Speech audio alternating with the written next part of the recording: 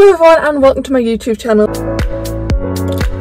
So in today's video I'm going to be giving you all my top tips of how to pass your driving test. Well, how I passed my driving test with these tips. Like, they honestly really helped. So I am parked in the middle of like nowhere. It's not really in the middle of nowhere. There's like a pharmacy, but it's a place where no one can see me like filming, but there's a taxi driver that's literally just pulled up beside, but who cares? So I've just wrote all my notes down on this book, and hopefully these tips can help you guys because, like I said, they helped me on my test. So let's get on with it. So my top number one tip is to have an early night before you actually have your driving test, especially if your test is like in the morning, like 8 AM. You need to get sleep because it'll make your mind like more focused. You'll have more concentration. Obviously your brain needs sleep to function. So yeah, literally put your phone away, like just lock it away, just be like, I've got my test, like goodbye phone, whatever, and then go sleep at like 12 AM the latest. I would say like no more than that, because that will really like mess up yourself. And I know people like overthink things and think on the night, but just try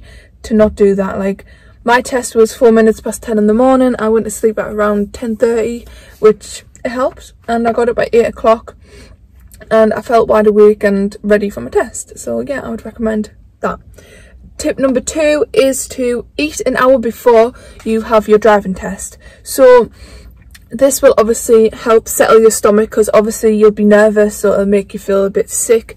But if you eat, it'll help your stomach, like I said. Like, and obviously you don't want like your gargling sound to be when you're actually driving, because it'll also put you off, and you don't want that. So basically I ate a banana at 8 o'clock in the morning, which it was 2 hours before my test, but it was still good. So I ate a banana because apparently bananas are meant to calm your nerves, and I kind of feel like that's true. Like, something did calm my nerves. It might have been the banana, it might have not been, but yeah, I ate a banana, it worked. So eat before your test. Tip number three is, when you arrive at your test, take deep breaths.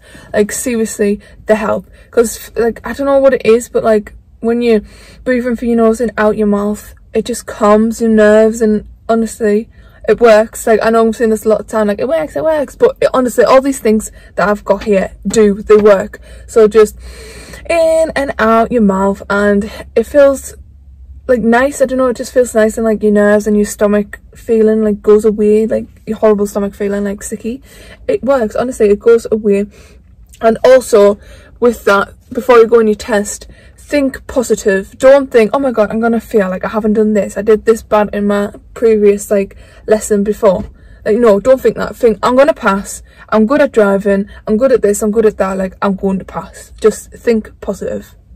I'm being emotional speaker, what's it called, a motivational speaker there. So yeah guys, literally. And tip number four is go to the toilet. On my test, I needed the toilet before, but I didn't want to go to the inside the place, so I just waited. But when I was actually on my test, I really needed the toilet, and it kind of put me off, but I was more concentrating on the road, so the thought of going to the toilet went away. But literally, don't be me, go to the toilet.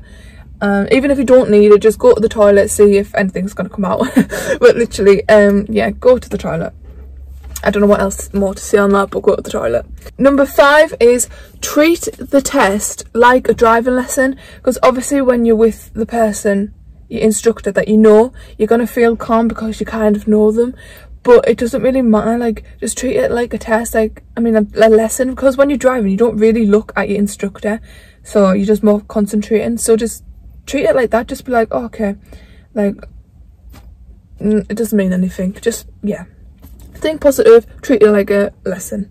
And okay, so tip number six is going to be, when you're on your test, anticipate everything that's going to happen. So think, like plan ahead. Like I'd be driving and there's a bicycle person, just think, oh, this bicycle person can pull out anytime onto the road, so just drive carefully and watch him all the time, and don't get too close. That's what planning ahead is. Like, plan ahead, oh, you're gonna be going straight but there's a car coming out of a junction, make sure that they've seen you and they're not gonna come out like cut in front of you or whatever.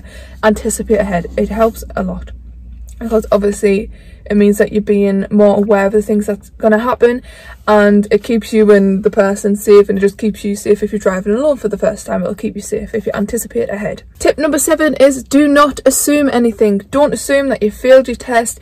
Don't assume that when the examiner is writing something down that it's wrong, because more likely, like when they've pulled you over, they're going to write it down and be like, okay, I've pulled you over, so they know, like, when you say pull up to the left and drive on when you're ready.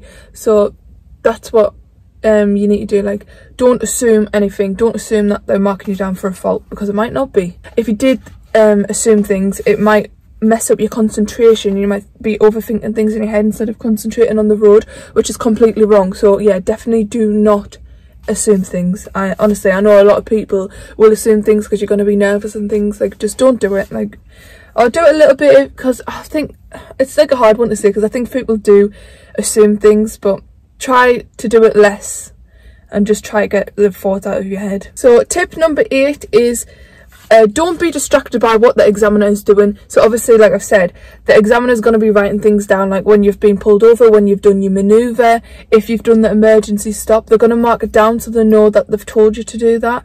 And like I said, it's not always going to be a fault, so really just ignore what they're doing, because they could be writing good things down as well, not just bad. And tip number 9 is to not think of the past.